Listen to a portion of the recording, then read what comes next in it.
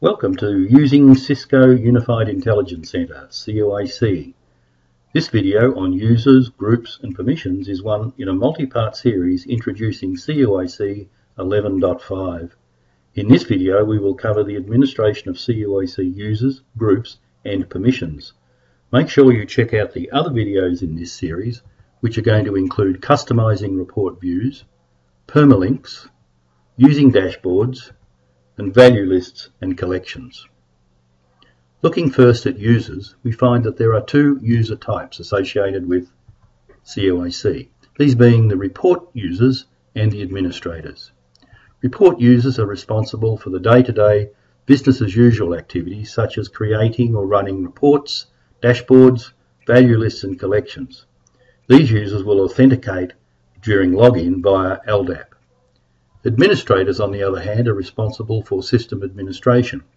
Depending on the roles and permissions assigned to an administrator, they can also, of course, run reports and create custom reports, etc. These users will authenticate locally in CUIC. Access is determined by roles and permissions for these users, except for the default CUIC super user who is installed at deployment. User roles are assigned to users to control what drawers the user can access, what objects the user can create, and what data is available when launching a report. User roles include the dashboard designer, the value list collection designer, report designer, report definition designer, the security administrator, and the system configuration administrator. Note that while roles are required to allow users access to a particular drawer, permissions determine the level of access to individual content. Three levels of permissions are assigned. Full access, where users can perform all functions. Partial access, where a user is limited to running or viewing the report only. And no access, where a user will not see any object on that list of reports, for example. Note that for access to a particular report, a user must be assigned not only permissions for that report, but also any folders on the tree leading up to the root folder. As you can see here, there is only one set of circumstances where a user can actually view a report. User groups allow security administrators to divide the CUIC functionality. They can group multiple users together that need the same access to dashboards and reports. We'll note that there are two default user groups at install. One, the All Users group, and the System Administrator group. By default, all users are made members of the All Users group, and a user cannot be removed from that All Users group. When considering groups and subgroups, we should also note that inheritance is in one direction only. In this slide we see Sales North, Sales Central and Sales South with assigned permissions B, C and D. The Sales group, which is the parent group of these North, Central and South, inherits those permissions B, C and D. But the assigned permission, permission A, assigned to the Central Sales group, is not inherited by any of these subgroups. Let's now take a moment and look at CUIC 11.5 and how we might create and use these groups. Here we have the CUIC 11.5 homepage, logged in as the CUIC administrator. I'm going to spend just a moment showing you what reports and subfolders we've created for the purposes of this demonstration. So let's just go to the reports folder, where we'll see both the stock reports, which are there by default, and a created sales folder. Within that sales folder, there are two subfolders, Sales South and Sales North, and in each of these, Sales South, there is a particular sales report. Let's go back and look at Sales North, and notice also that there is a sales report associated with that Sales Central or Sales folder. Okay, so let's now go and see how we might create groups in order to define access to each of these folders and reports. For that, we'll need to go to the Users link. Clicking on the user link brings up the legacy CUIC screen and allows us access to the security drawer, where we see the user list, user groups and user permissions. Let's go to user groups and create our groups.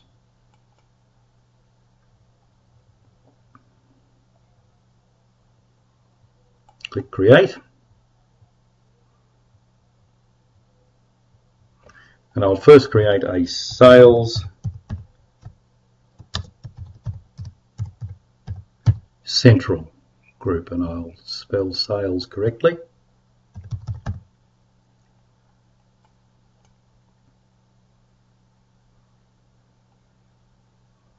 I'll create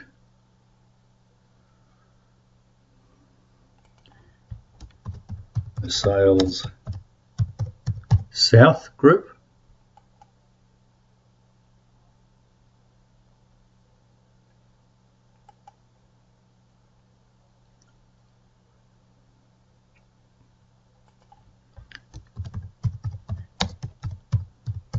And a sales north group.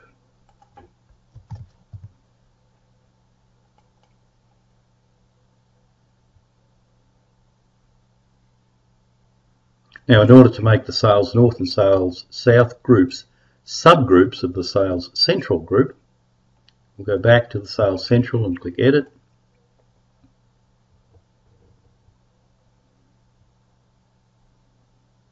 And we'll click the Groups tab and assign Sales North and Sales South to the Sales Central group. We are required at this point to select one of those groups as the default group, so let's just pick Sales North and click Save. So now we have our three groups, Sales North, Sales Central and Sales South. Note in the full name of Sales Central, the default group is also defined. We now want to create permissions for each of those groups and memberships of those groups to our users. Let's start with the memberships, and for that we'll go to User Permissions.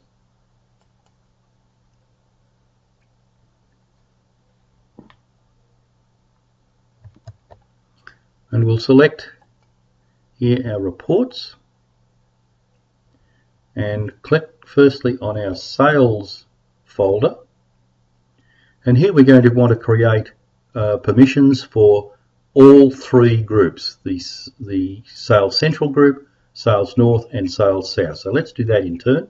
Firstly, Sales North.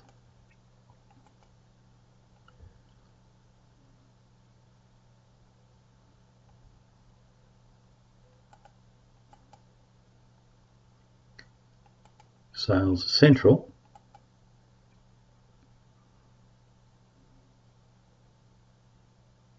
and we'll give Sales Central actually execute and write permissions, and Sales South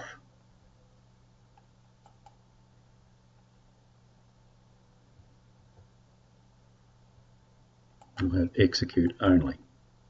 So for this folder, this high-level sales folder or top-level sales folder, we've got execute permissions to Sales North group, Sales South group, and execute and write permissions to the Sales Central group.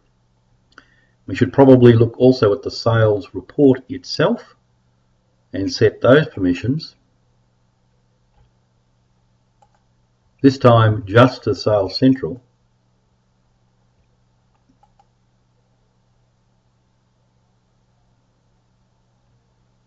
both execute and write. So now let's look at assigning permissions to the Sales South. Sales South, we want to assign permissions only to the Sales South group.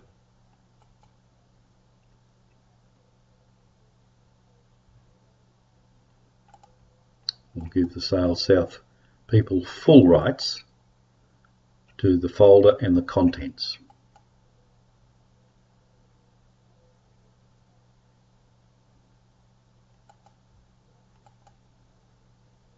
And then finally the Sales North.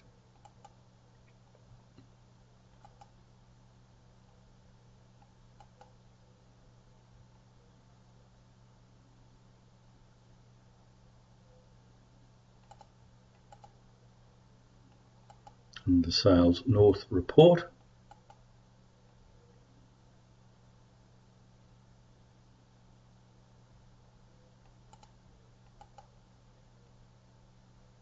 And so now we've assigned our group permissions to these sample reports. Leaves us only now to allocate groups to those individual users. And for that, we'll go to our user list.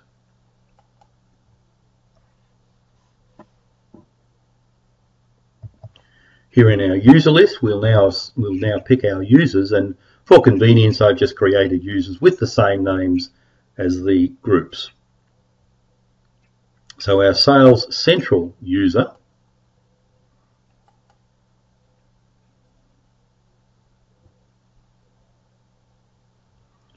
will be assigned to the group Sales Central, and in doing that we'll now make his default group not all users but Sales Central.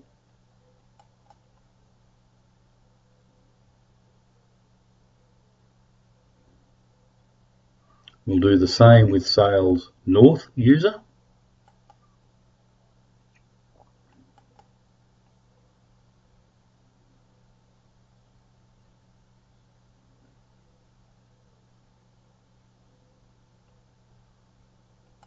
And assign this guy to the Sales North group.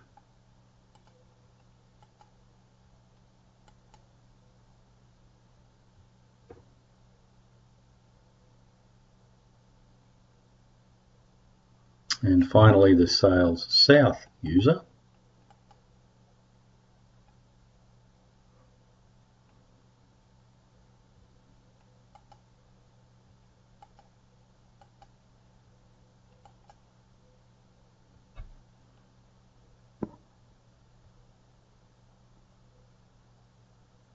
So we've now assigned groups, we've now assigned permissions to those groups, and we've assigned users to those groups.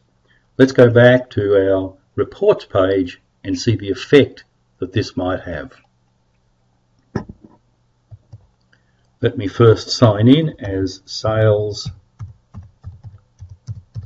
Central.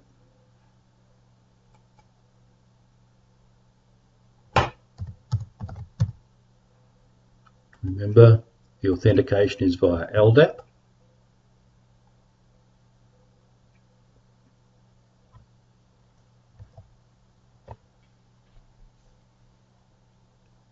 Look at the sales report here, and you'll see that in fact I do have access not only to the sales folder, but Sales South and Sales North, and we can verify that yes, in fact we do see the Sales South and Sales North report. Note that these permissions have been inherited. Now let's look at what might happen if we log in as the Sales South or Sales North user. Here we are logged in as Sales North. I'll click on Reports, and yes, we can still see the Sales folder and the Sales North subfolder and Sales North report, but we do not see anything to do with Sales South, which is in accordance with the groups and permissions that we created earlier. Let's now go back and log in as Sales South and confirm the same for that guy. So we're now at the home page for Sales South. Click on Reports, and yes, we can still see the Sales folder, but now only the Sales South folder and Sales South report. So hopefully that gives you some idea of the use of users, groups and permissions, and the ability to segment access to your particular reports based on your business requirements. Thanks for watching, and be sure to check out other videos in this series.